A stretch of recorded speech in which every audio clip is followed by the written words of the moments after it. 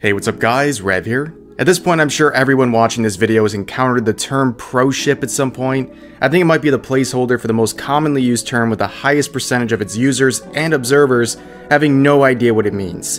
And don't feel bad about not knowing what Proship means, that's a sign your life is going well.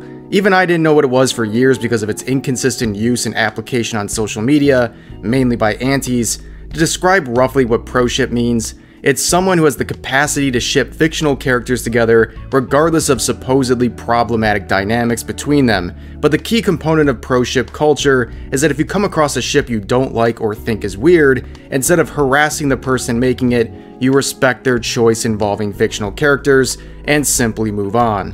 The people who do harass others based on this are a term I'm sure you're much more familiar with, and that's aunties.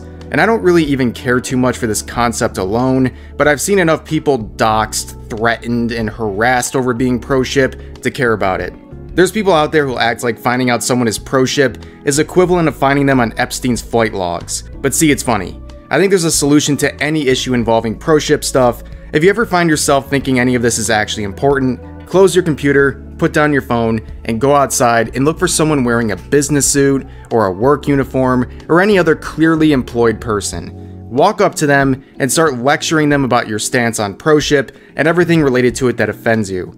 They will look at you like you're completely and utterly insane. They will look at homeless crackheads with more respect than you. Simply put, they will have absolutely no idea what you're talking about. That should tell you how important all of these things are. Anyone who is genuinely upset about fictional characters being shipped needs to touch grass, but that should be obvious. But that's gonna do it for this video. Hope you all enjoyed, and I'll see you guys next time. Now we're all touching grass together in one big tactical cuddle huddle. Tactical touch grass.